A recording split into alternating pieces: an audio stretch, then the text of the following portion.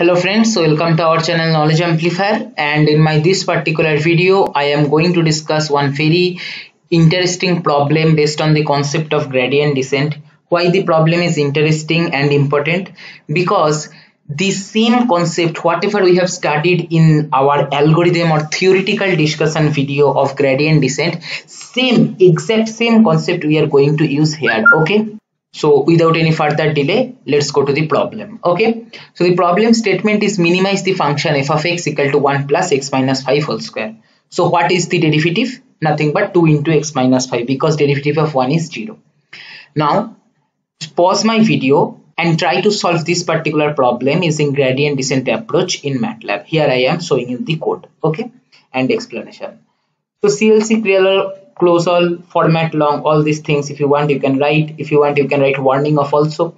Then I am taking random guess. I have told you random guess most of the time we take 0, but here I have taken some other random guess. You can take anything according to your choice, because in the discussion I have told you it will what guess you are taking does not matter. It will tend to the minimum part only. X equal to 30.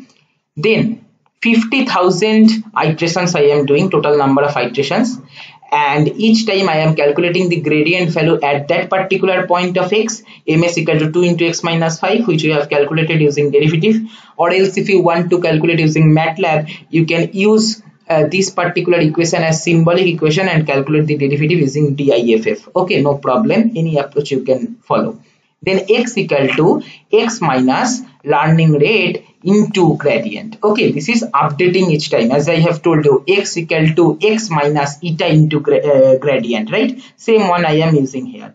And then end. After the execution of 50,000 iterations, what will happen? I am showing the x value, which hopefully will give us the minimum value of the function corresponding to which x, okay, we will be getting here, and then we are calculating the minimum value of the function using that equation also and showing that output. Okay, so now what is the minimum value, expected minimum value? That is nothing but expected minimum value is our x equal to 5, because 1 plus x minus 5 whole square will take minimum value at x equal to 5, because the square term minimum value is 0 and that is possible at x equal to 5, right?